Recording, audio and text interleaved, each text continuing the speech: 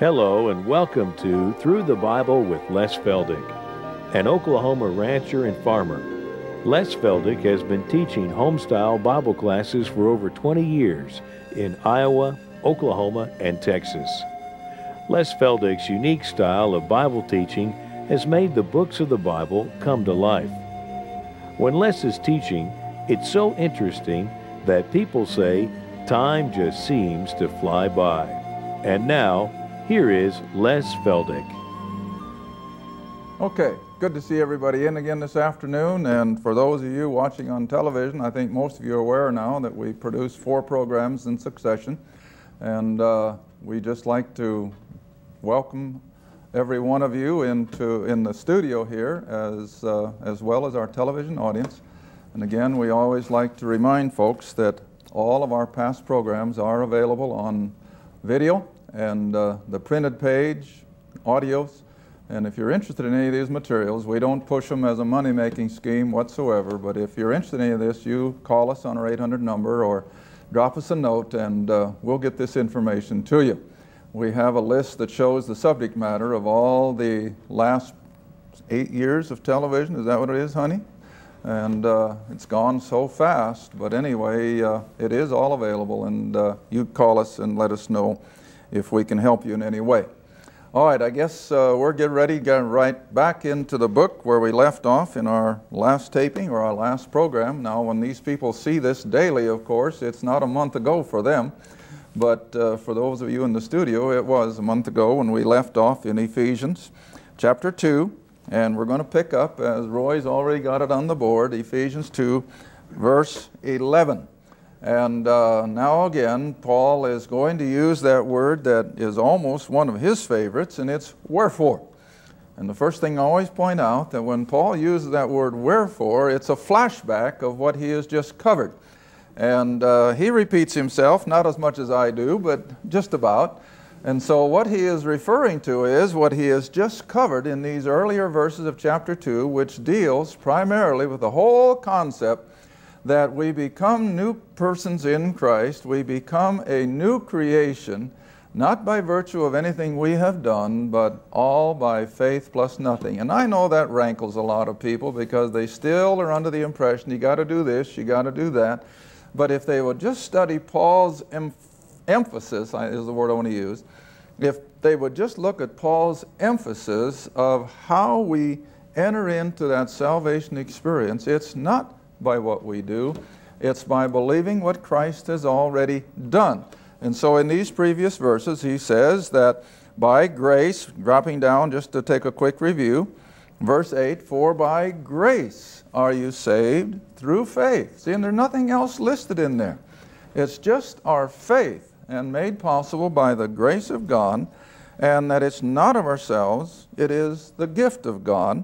And then he goes on to say why we are then as believers to serve, because after all, God didn't just save us as a fire escape, as I've put it so often. He saved us to serve Him while we're here on earth and in this earthly pilgrimage. All right, now then he comes into verse 11, and I imagine these are a couple verses, unless they've heard me teach it, they're almost unknown to most church people, Bible students or whatever, and yet these are 2 verses or 3 that have made such an impact, at least on me, because I was just like everybody else. I just saw the whole thing thrown into a bucket, you know, and mixed up and parceled out until I started teaching and began to realize that God was dealing with Israel on covenant ground, and then when Israel rejected the Messiah and everything, and he turned to the Gentiles through the Apostle Paul, and then that's when these verses became so important to me, and I've used them a lot in the past programs. I'm sure a lot of people will recognize this, but since it's in the verse by verse now, why, we're going to hit it again. And he says, wherefore remember that you being in times past Gentiles in the flesh. Now immediately that reminds us then, to whom is the apostle writing? Well, he's writing to Gentiles, us. That's what I don't think we have any Jewish people in here that I'm aware of. But he's writing primarily to Gentile people.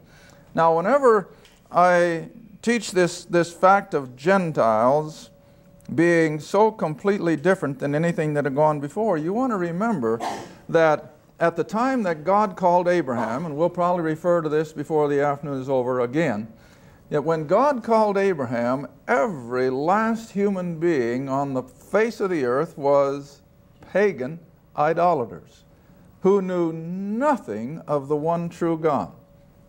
Not a soul. And that's when God appeared to Abraham and pulled out then the Jewish race, or the nation of Israel. But the rest of the world, we lump into the category of Gentile. Now, a lot of people, I think, got the idea that Gentiles are the Caucasians, and that the Orientals and the blacks and the various other races are something else. But scripturally, you see, we now lump everyone who is not of the 12 tribes and the beginning of Abraham, Isaac, and Jacob. Anyone who is not in that category is a Gentile, whether they be black or white or whatever. Then the scripture also refers to them, as we see here in verse 11, as the uncircumcision. And now let's read it. Wherefore remember that you, being in times past Gentiles in the flesh, that is, by virtue of our genetic background and our birth, who are called uncircumcision by those who are called the circumcision in the flesh made by hand. Now, the only reason I'm going to take the time to do this, believe it or not, I've had people tell me, well, I've mentioned some of this that you teach to my pastor or Sunday school teacher, and they'll just say, well, circumcision doesn't mean anything so far as one group of people. It was just a matter of the surgical process of the flesh. And that doesn't mean anything. Well, I beg to differ. Now come back with me, if you will, then, to Acts chapter 10. And I'm going to do this just to show that when the Bible refers to the uncircumcised, it's Gentiles. When he refers to the circumcision, it's Israel. And right here in a few verses, I think I can prove my point.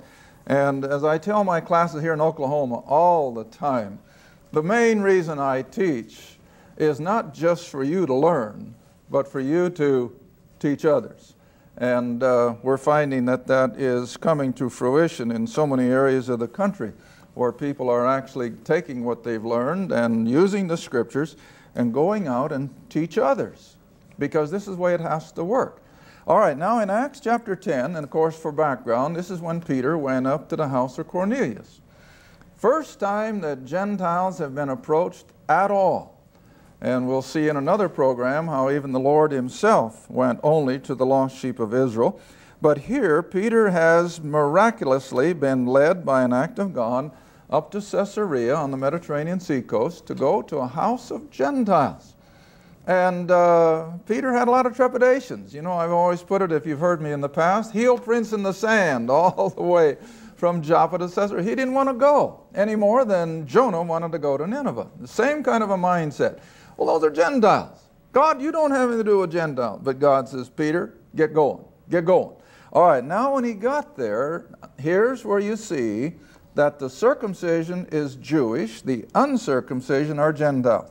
All right, verse 44 of Acts chapter 10. And that's all I'm trying to show here is the definition of these two words. And while Peter yet spake these words, the Holy Spirit fell on all them who heard the word, and they of the circumcision who believed. Now, in order to find out who was in there of the circumcision other than Peter, you jump across the page, at least in my Bible, to chapter 11, verse 12, where it says, And the Spirit bade me go with them, nothing doubting. Moreover, these 6 brethren who accompanied me, and we entered into the man's house. Well, who were the 6 brethren? Well, they were Jews that had come with Peter from Joppa to Caesarea. I mean, Peter was just in no mood to go to a house of a pagan Gentile by himself. So I guess for spiritual protection or whatever, he took these 6 Jewish believers with him, and so there were 7, of course. All right, now back to chapter 10, verse 45. And so they of the circumcision who believed were astonished. In other words, Peter and these 6 other Jews. So what are they called? Of the circumcision, see? They of the circumcision were astonished, as many as came with Peter, because that on the, now what's the word? Gentiles. That on the Gentiles was poured out the gift of the Holy Spirit. Now come all the way down to chapter 11, verse 1. Now this is after the fact. And the apostles and brethren that were in Judea, now that means at Jerusalem, where, of course, the core of the early church was located. And the apostles and brethren that were in Judea heard that the Gentiles had received the word of God. And when Peter was come up to Jerusalem, they who were of the circumcision, who? Jews, see? And so they who were of the circumcision, the Jewish believers at Jerusalem, contended with him. Why? Next verse. And they said, you went into men, what's the next word? Uncircumcised. What were they called up in chapter 10? Gentiles. See? Now that's all I'm trying to show. The Jew over and over in Scripture is referred to as the circumcision. The Gentile, on the other hand, is referred to over and over as the uncircumcision. We refer to them as Jew and Gentile, but they're the same, see? All right, now then if you'll come back to Ephesians chapter 2, I hope I've made my point. It's just a matter of definition that when we speak of the circumcision, it's the Jew, it's Israel. When we speak of uncircumcision, it's the non-Jew, and that's all I put on it. A non-Jew. Anyone who was not born out of the lineage of Abraham, Isaac, and Jacob, and the 12 tribes of Israel, regardless of whether they're Oriental or whether they're African or whether they're European or American or whatever, if they're a non-Jew, they're a Gentile. And they are referred to in the Scripture then as the uncircumcision. All right, now back to Ephesians chapter 2, and we probably won't finish everything that's in verse 12 in this half hour, but that doesn't matter. Now verse 12. He writes to these Gentiles, he's writing to you and I to remember where we'd come from, and now he tells us what the situation was concerning our Gentile forefathers. Now, of course, we're another 2,000 years almost removed from when Paul wrote, but nevertheless, as we look back through human history, it's still the same. And so at that time, well, what time? When God was only dealing with the covenant people of Israel. Now I guess maybe it's as good a time as any to put it on the board. I should have probably put my timeline up and been more equipped to keep it straight, because usually I can't do it when I draw it without any help. But you want to remember that from the time of the call of Abram, and we've had this on the board over and over and over the years, 2,000 years BC, when God pulled off of this mainstream of humanity, He pulled off what we now call the nation of Israel by virtue of the Abrahamic covenant. And we'll be looking at that probably in the next half hour again. And so we always refer to it as the period of time of Jew only, but of course there were exceptions. As I've already referred to, Jonah went to the city of Nineveh, and Rahab on the wall of Jericho, and Ruth out of Moab, and so forth. But by and large, all the way from Genesis 12, 2000 BC, it's all God dealing with Israel and not a Gentile, with these exceptions. Now, as we finally came to Christ's earthly ministry then, it really was pointed out that God was only dealing with the nation of Israel. Now, if He is only dealing with Israel, where does that leave the Gentile? Well, read on. See? Read on.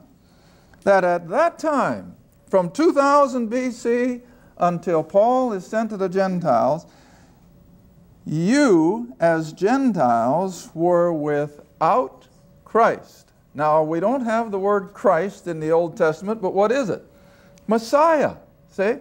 The Messiah. And so he says, you Gentiles, for those 2,000 years that God was dealing only with Israel, you were without a Messiah. No hope of a Messiah. They were never promised a Messiah. All right, read on. You were aliens from the commonwealth of Israel. Now, if you're an alien, what are you? You're a non-citizen. You don't have any rights. Now, you take today. Even with the laxity that we're showing toward immigrants, basically, according to our laws and our Constitution, how many rights does an alien have? None. He, by right of law, has no reason to expect governmental help. He can't vote. He's a non-citizen. All right, now this was the lot of the Gentile all during this 2,000-year period of time, with these exceptions. Now, I don't want to have anybody come at me and say, well, what about Nineveh? Well, that was an exception. But the rest of the Gentile world were out there in their pagan darkness, worshiping all their idols of gold and silver and wood and what have you. And then, of course, came the mythological gods and goddesses of Egypt and Greece and Rome. But it was all tied to that same concept of many gods and goddesses, which began, of course, at the Tower of Babel. That was the lot of the Gentile world. Only Israel had a knowledge and a contact with and a belief in the one true God. And this is what we have to understand before the Scriptures open up and begin to make sense. All right, now read on in this verse 12. So not only were we without a Messiah, now when I say we, I'm talking about our Gentile forefathers. Not only were they aliens from the commonwealth of Israel, they were strangers to the covenants of what? Promise. Now, we always like to talk about the point that as soon as God began to deal with Abraham, in fact, let's go look at it. We'll have to look at it again later anyway, but come back to Genesis 12, and you'll see why Paul uses the word, the promises. That the Gentiles were outside the covenants of promise. Genesis chapter 12, starting at verse 2. Genesis chapter 12, verse 2. And I'll give you time to find it because we know that people all over the country in their kitchens and in their living rooms are finding it while you are. All right, in Genesis chapter 12, dropping down to verse 2, now just look at the promises. I will make of thee a great nation. God is speaking. What is it? A promise. No way that Abraham could see how, but God's going to make of him a great nation. That's a promise. All right, move on. I will bless thee. He didn't say, I'm blessing thee. He said, I will bless thee. Well, if he hasn't got it in hand, then what is it? It's a promise. Somewhere down the road, it's going to come to fruition. All right, read on. I'll make your name great. Hadn't yet. Abraham was no different than anyone else in Ur of the Chaldees. But the day would come when Abraham would be a name of renown. See, I will make your name great. Thou shalt be a blessing. Future tense. Hadn't happened yet. So then what is it? It's a promise. Promise, promise, promise. See? And then the greatest one of all is in verse 3, I will bless them that bless thee, and curse him who curseth thee. Why? Because through this man to whom all the promises were given would come the Redeemer for the whole human race. Not just for Israel, although that will come first, but it's going to end up being the plan of salvation for the whole human race. But it began with Abraham. See, and that's why I'm always reminding folk, you take our Bible from cover to cover. Who wrote it? Sons of Abraham. See? That's what we can call Jews. The sons of Abraham wrote this book to the last man. And I'm seeing more and more proof every day from various articles and writers that even the one that a lot of people try to say is a Gentile, he was no Gentile at all, and that was Luke, the physician. He was not a Gentile. He was a Jew, but although he had taken on a Gentile name, so did Saul of Tarsus. So that wasn't unusual. Saul was his Jewish name, but once he got out into the ministry, his name was changed to Paul, which was a Roman name. But he was a Jew. All right, in the same way with Luke. So I still stand on the premise that this whole book came through the sons of Abraham, through Jews, see? All right, now then, the promises come back to Ephesians 2 once again. And so the Gentiles, during this 2,000 years before Christ, when God was dealing only with His covenant people, the non-Jewish world were strangers from the covenants of promise. Now this sounds awful. I mean, this just sounds as though God was cruel and unforgiving. No, that wasn't the case at all. Because you see, for the first 2,000 years from out here at the creation of Adam, all the way past the flood, past the Tower of Babel, and up until the call of Abraham, the whole human race had opportunity for salvation. The whole human race had access to God. It wasn't just one group of people. And what did the whole human race do with it? Well, they rejected it. And if you don't believe me, you'll certainly all believe the account of the flood. And I think there were probably 4 or 5 billion people on the earth at the time of the flood. And how many were true believers? 8. 8. Now we think we're getting pretty small in percentage today, but listen, we're not that far yet. It may get to that, but I hope not. But nevertheless, that's what happened that first 2,000 years of human history, when the whole human race had access to God and salvation, but they walked it underfoot. They didn't care. And it's getting to be the same way today. Most people don't care. They have absolutely no interest in the things of the Spirit. Why? Because it's always been that way. When people say, well, things aren't much different, I agree. It has. It's always been this way. But all right, now they were without hope, and they were without who? God. They had no knowledge whatsoever of the one true Creator God. They had no concept of Him. All they had were their gods and their goddesses and their temples and what have you. But so far as the true God of creation, there wasn't a Gentile that knew anything of Him whatsoever. And so this was the lot then of the whole non-Jewish world up until we get into the book of Acts. Now let's go back and look at it, and that'll almost be an introduction then for our next half hour. Go to the book of Acts, and I guess I'm going to start first in chapter 11. Because a lot of times I think people have a hard time believing me when I say that Christ in His earthly ministry had nothing to do with Gentiles, with 2 exceptions. The Canaanite woman and the Roman centurion, those are the only Gentiles in Scripture that Jesus had anything to do with, and that's all we can go by.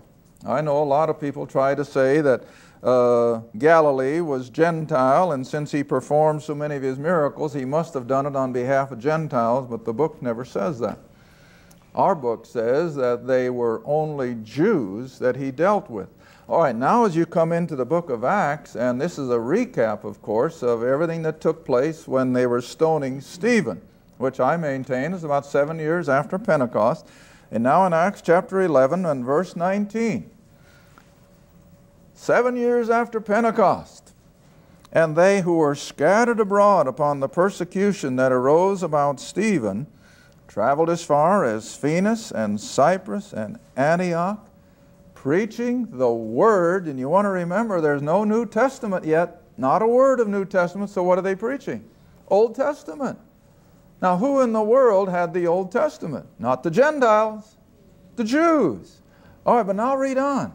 They went everywhere preaching the Old Testament to none but Jew only. See how plain that is?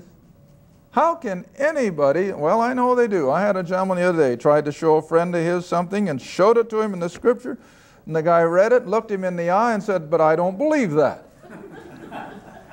And he says, in other words, you're calling God a liar. Well, he said, I don't care, I don't believe that. Well, isn't it sad? But see, there's multitudes of men with buku degrees behind their names that just literally would say, I don't believe that.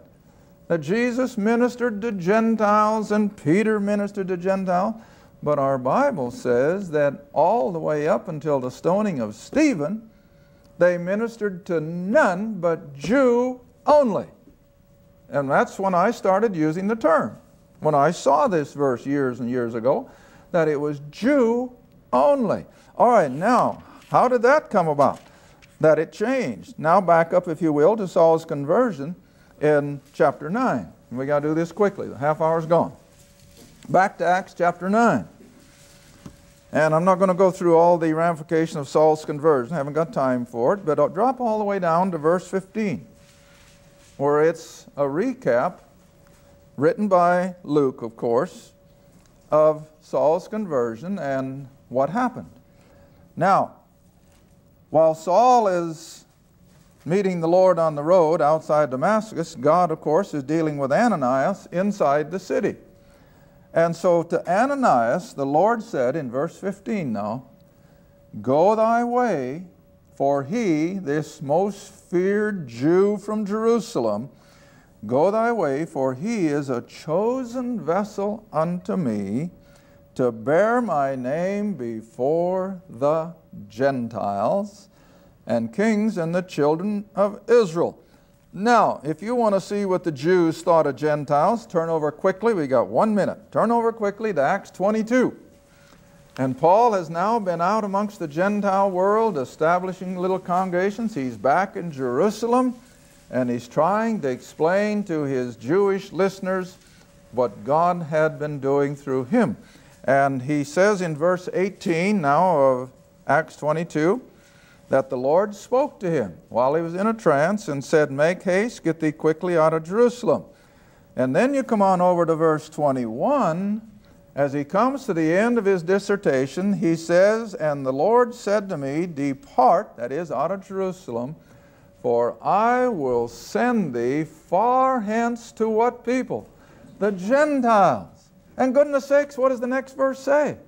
They listened to him until that word, and then they lifted up their voice and said, away. Thank you for watching Through the Bible with Les Feldick, a weekly Bible study. If you would like more information about the Les Feldick Ministries, a Bible study in your area, or about this program, write to Les Feldick Ministries, Route 1, Box 760, Kinta, Oklahoma, 74552. That's Route 1, Box 760, Kinta, Oklahoma, 74552. Through the Bible with Les Feldick is viewer supported, and your gift is appreciated.